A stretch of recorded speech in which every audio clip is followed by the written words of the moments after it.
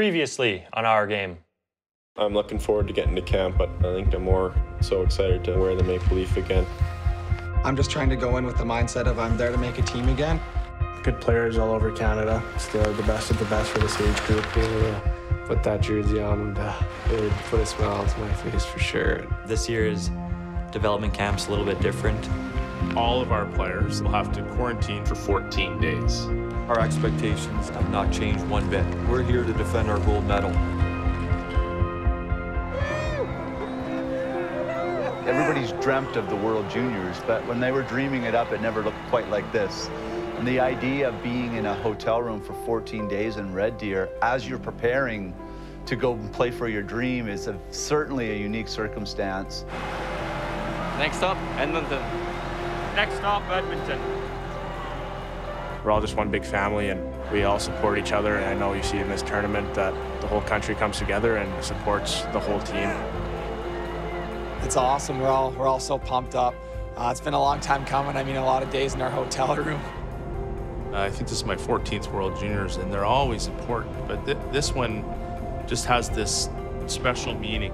And it's so unique in that, when you're in Canada, normally you get the opportunity to share with your family. And I think that's why it's important, is because, 25 teenagers have an opportunity to really get a country excited over Christmas. And to me, that's awesome.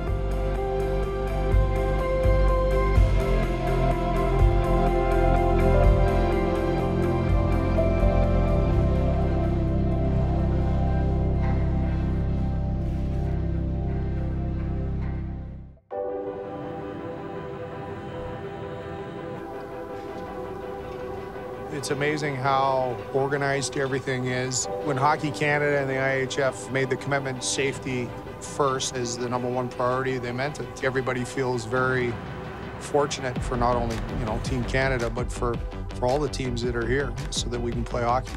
Just the sheer massive logistics that was going to entail from safety protocols, COVID precautions, as well as getting all the stakeholders in line. Then ultimately getting the teams to a spot that they could actively participate and be involved and follow the precautions that we had in place in order to get here before we could even drop the puck. We were in our rooms for 5 days when we got to Edmonton, and we just kind of went back to what we were used to with Zoom workouts and Zoom calls. I kind of knew what to expect. I wish I brought some more snacks. I'm going a little bit hungry. My mom sent me a batch of cookies when we were in Red Deer, and I didn't think ahead. I didn't save any. I'm gonna show you guys around my room and how clean I'm keeping it. I'm making my bed every day, which is new for me. I mean, I think it's pretty clean. There's a couple socks. Something I wish I brought was a book, because the gaming gets a little old. Braden Schneider, I don't even know if he's been on the Zoom calls or not. I haven't heard his voice in 2 days now. Definitely, if my mom walked in, she'd be pretty proud. Sent me a Christmas tree, got that all set up, got the lights around the bed. Peyton Krebs, he always shows up without a shirt, and I'm not sure if he needs some laundry done or what. My mom may help me out a little bit at home with my laundry and cleaning my stuff, but I think she'd be pretty impressed with how clean and neat I've really kept everything in here. Hope that makes you happy, Mom. No, I think my mom would be pretty impressed with how neat I've kept my room, and to be honest, I'm quite impressed with myself too. So getting excited. I'm almost out of here. Being in your room for that long and not seeing a face, or just seeing faces on the computer, and it was awesome to see all the faces and just to talk to someone, and I don't even know how to describe it. First and foremost, obviously the masks. There's been daily testing here with everybody that's in the bubble. I think the teams, IIHF Hockey Canada, we've really taken a safety-first mentality. Now we have teams that followed their isolation and followed all their testing regimens, and we're getting excited to see what's going to happen and actually have some games on the ice. Bobo, you're tickling my brain. It seemed like they would be hard to do, but for the situation given and how lucky and privileged we are to even get to be playing hockey right now, I think it's something that it's real easy to do if that's all we have to do to make sure that we're playing hockey for Canada. One of the things that the bubble presents on the positive side is there are fewer distractions. I think having fans in the building could be an advantage or a disadvantage. It's just certainly how you approach it and work with it.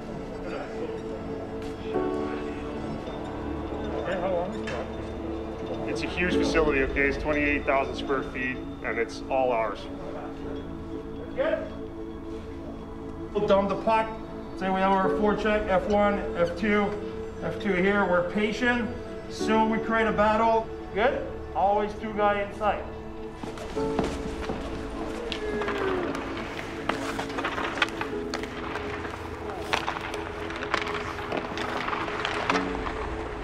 It's a long time coming for the boys.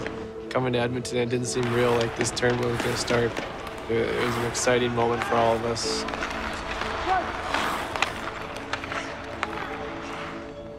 The Swedes will have to extend their quarantine as well. What that means is we cannot play them on the 21st. The toughest part is when they canceled the game against Sweden. That was, okay, that was really unfortunate because that was a big game for us in terms of preparation and playing against a really good opponent. I would like to make an announcement on our captain and assistant, but we'll have a special invite for the communication. So we'll invite you to look up there. Obviously from Chicago and Saskatoon Blades, Sask, Alberta. Pretty special. I wasn't really expecting. Obviously, there's a lot of good leaders on this team, and I'm just happy that I'm here to get to lead this group. So it's a huge honor, and I'm looking forward to the tournament. It's definitely humbling. Wearing a letter for Team Canada is probably not somewhere I thought I'd ever be in my life, but now that I'm here, it's definitely pretty cool. For most of these players here today, Craig, this is their first real action since mid-March. Has more of a feeling of just being a warm-up game. Oh, it's more than just a warm-up game. I can guarantee you that the coaching staffs for both of these teams are excited about playing one another. We'll want to be at our best, play our A game, and build from there and know what area of our game we need to improve and strength and the weakness.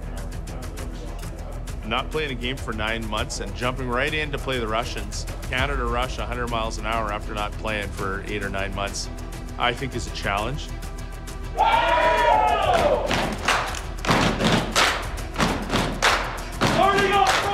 All the boys were getting fired up. Everyone was screaming and yelling. 7, 8 months of not playing hockey was definitely getting unleashed, and we were ready to get on the ice. We know that we're going to get the best from each and every country because they come to this tournament to beat us. So we have to be on our A game each and every night and be ready to go when the puck drops and not take our foot off the gas. See if I can still do this, boys. Ready? Awesome. All right, have a good one, boys. Obviously, being in Canada, it would have been awesome to have that 6th man on the ice in the crowd.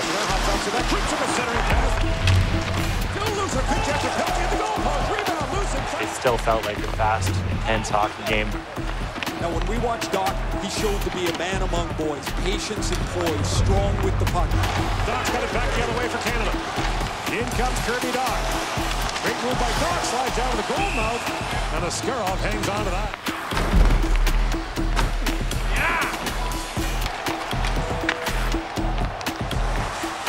Drysdale, long shot, scores!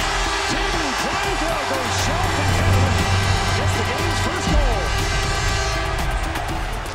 Jamie Drysdale ahead for Byram. Owen Byram, great pass ahead for Doc. Kirby Doc moves in. It's definitely exciting to have Kirby on our side. A guy playing a full year in the NHL and then coming back to playing the World Juniors. Obviously, he will be one of the best players in that tournament. He'll be one of the most experienced guys in that tournament. What stood out with Kirby is his level of maturity and his level of composure. And obviously, he's an elite hockey player. Very good one-on-one, big, strong guy, able to protect pucks and great finisher on the net. The level of maturity and the level of earnest desire to want to be part of this tournament, even though it would have been really easy for him to say, I'm an NHLer now. We thought it was a rare opportunity to have this really great achievement in his life. Off the stick of Mohamedova. Picked free by Doc. Nifty move by Kirby Doc to the line, and he comes as Canada changes. They get it center ice, and Kirby Doc is shaking up as going to the Canadian bench. He's going, oh no, he's going right down the tunnel. Going right down the dressing room as Akiyama makes that save. That's the last thing you want to see in a game like this. Oh man, it's such an innocent play. And when Doc goes to make the hit, his arm is down by his hip. When I saw Doc, when he made contact with the other player and immediately dropped his glove and hung his wrist, that's identical to what happened to me in the sense that a guy was hitting me.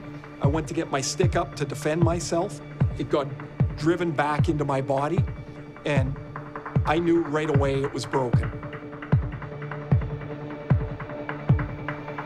He's always going to be a part of our team. He's going to be our captain no matter whether he's on the ice or not.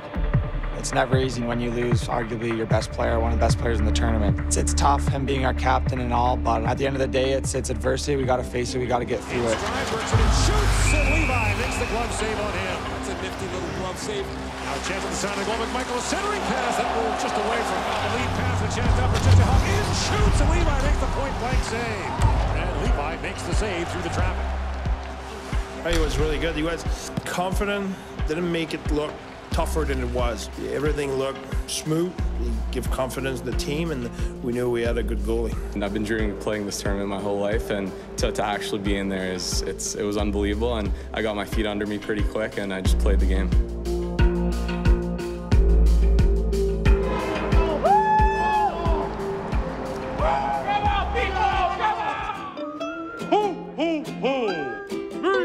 Kids. Even though I haven't been able to see my own family this Christmas, it's been tough, but Hockey Canada has done such a good job of making us all feel like a family, and it's been a lot of fun so far. How are you doing, young man? I'm good, but I watched you play last night. You did 7 laps of the ozone. I'm a little confused as to what you learned. Byram swings through the offensive zone. Forward Byram with the head of steam. That's 2 laps. Looks good. You have good style doing it. What can I get you for Christmas? Gold medal will do. I don't mind that at all. How about a bag full of stuff? I didn't know you were on the team until I saw you 21 skating around, flying head first into the floor. That was a weird move, but it should work good in Montreal. What do you want for Christmas, young man? I'd like a gold medal, please. You would you? Well, let's go earn one. These guys are my family now. Getting to spend it with them is also very special, and we're all happy to be here. We're all happy to spend Christmas here, playing for our country.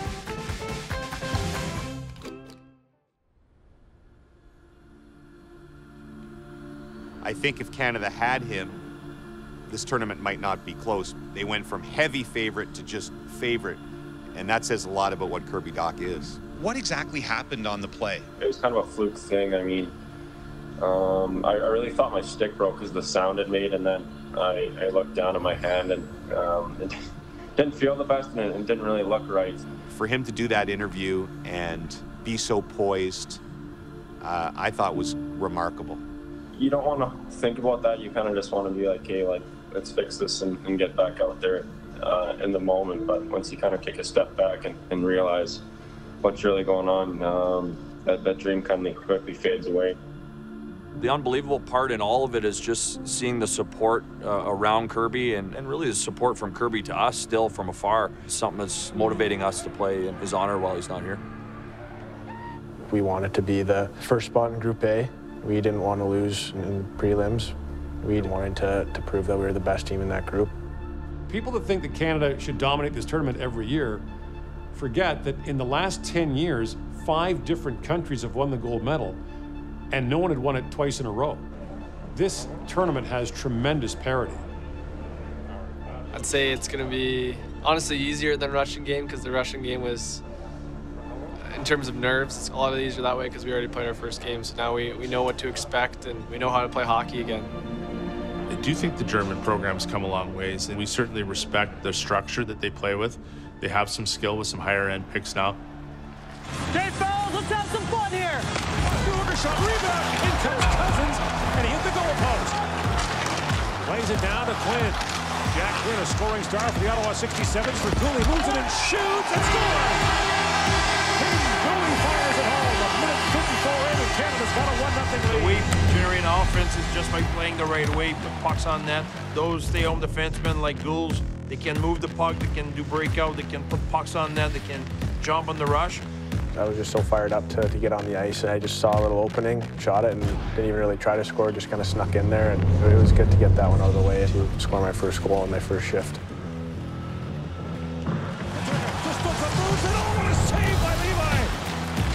Byram wearing the C as we mentioned. It's a good bouncing puck is back to Morales. Oh boy. behind the play, a big collision. See what they end up calling this penalty is Braden Schneider going to be a 5 and a game misconduct for Schneider. I can make an excuse that my game wasn't where it was because I hadn't played in a while, but I should have led with my stick, and I'm pretty sure if I got the stick on puck, my shoulder would have came a little lower and I would have made a better hit. And now Mercer shoots, scores! Mercer gets his second and Canada leads 5-1. We like Schneitz for who he is. We don't want him to change. I don't think he wants to change. I happened to run into Brady, and I said, oh, that's a tough break. Immediately, you know what he said to me? He said to me that, geez, like, you know, if I would have led with my stick, I would have been a little bit down further, and I wouldn't have made contact with the head. He said, it's my fault. He said, but he knew immediately what he had done wrong. We know that he ended up with a 1-game suspension, but I do think that that was a direct result of having not played for a long period of time. I think I learned a little bit more about if I want to play the style of play I play, and that's physical, I have to be a little smarter. Walk to the rink and I set a goal in my head. What in the game are you going to do that's going to impact it? So I just kind of tell myself little things in my head, like, today I'm just going to focus on going to net. I want to go to the net. I'm not going to play on the outside. I'm going to go to the net.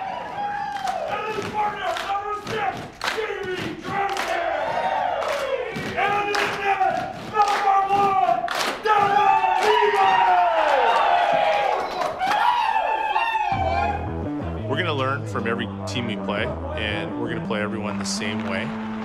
And we expect a challenge from every team. Every game, I mean, is important, so we're just focusing on our next opponents and in the present day. I think it'll be a good game, and we're excited to get there.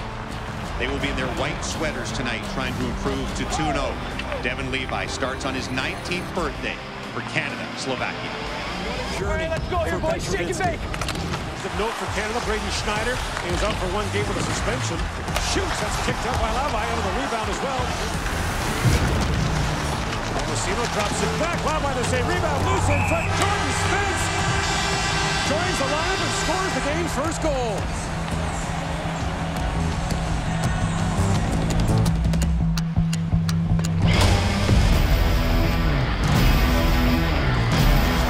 First shot kicked away by Levi. Back to Barron. Fire him a long shot. He still looks at the silent goal. Quinn on it. 2019, a chance for Slavkovsky. It was a huge save. Being up only 1-0 at the time is definitely one that you probably overlook, but definitely could have been a game saver. I don't think we were playing tremendously well at the time. Definitely kind of gave us a little pick-me-up, knowing that Levs is back there for us.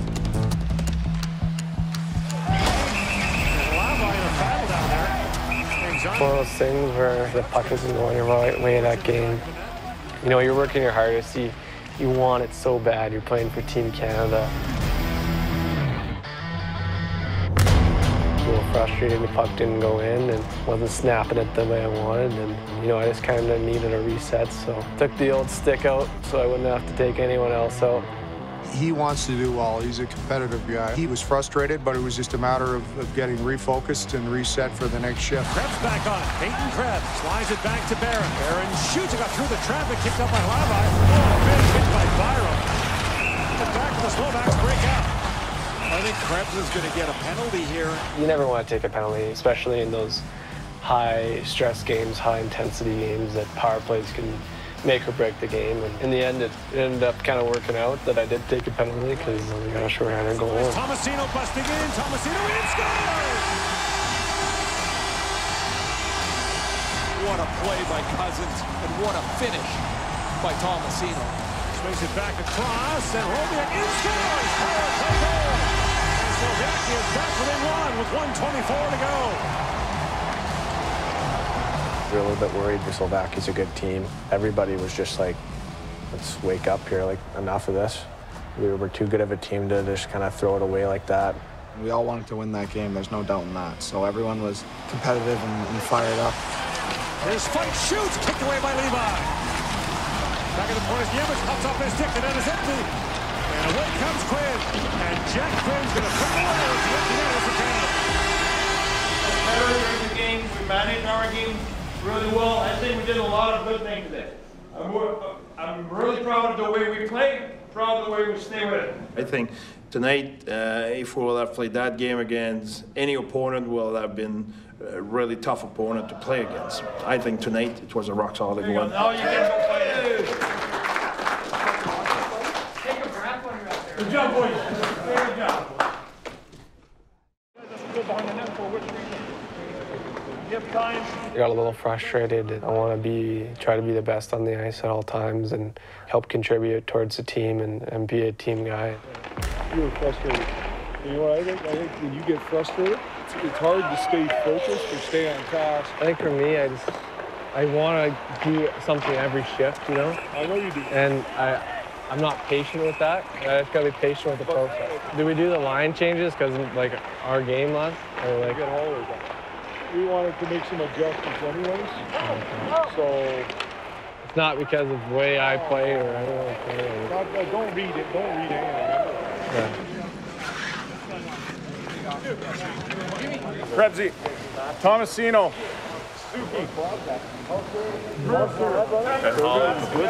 The logos between heads, okay? Okay, here we go, right here. Question is, when adversity hits, do you lean in? No. Or do you fall back? I'm feeling good. I had a skate and a workout yesterday, so I don't feel like I've missed a beat, and I'm excited to get back into the lineup. Because the hockey plays behind us now, it's important for him to get the rhythm and play some games and have some touches and get back at his game. I don't want him to change his style at all. Team Canada playing its third game of the tournament, taking on Switzerland, which is 0-2 so far. Schneider throws it back in front. Quick shot, scores! Tomasino again! Bill Tomasino has scored in 3 straight games, and Canada's got a lead. Back at the point is Drysdale. Long wrist shot, score! Hits, and he sticks that to net. It was all flying. Oh, what a goal! Long shot, a rocket. No chance for Pelche, and scores! He's got 2, that's 10.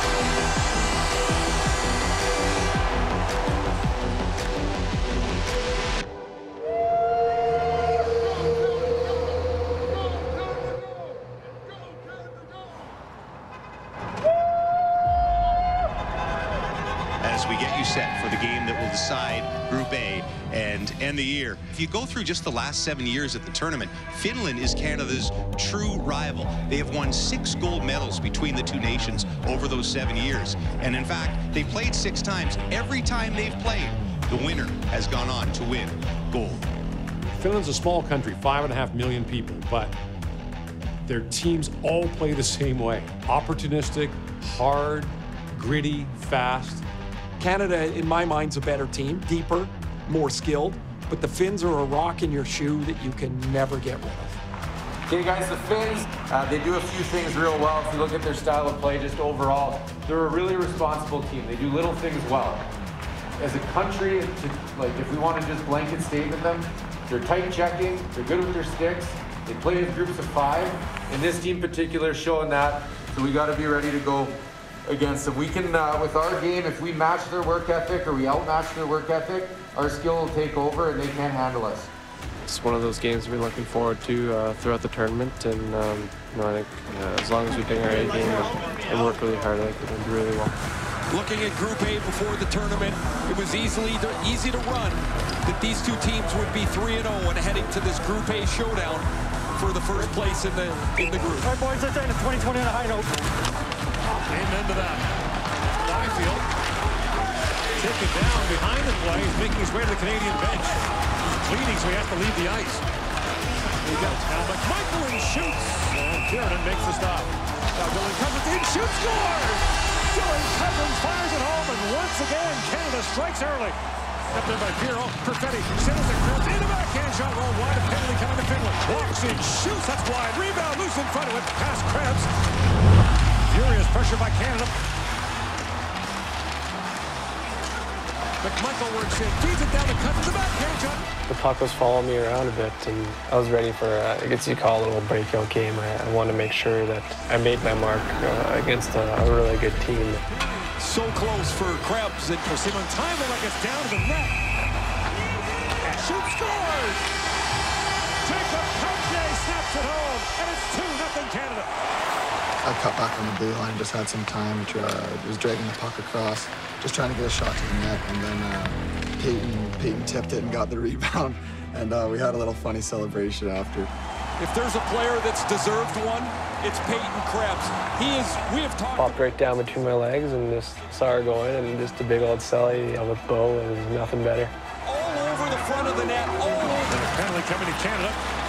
That might be the first mistake, really, that Dylan Cousins has made. For Lambert, in, shoot, scores! Ryan Lambert gets Finland on the board with a power play goal to cut the lead to 2.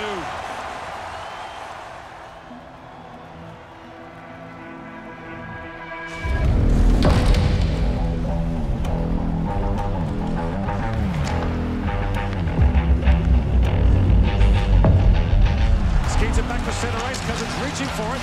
Battles there with Putio. Here's Cousins with a chance now. Shoot, score! What an effort by Dylan Cousins. That's a hard-earned empty net goal. And Canada leads 4-1. Unreal. I think we're getting better every day. Our consistency today was really solid.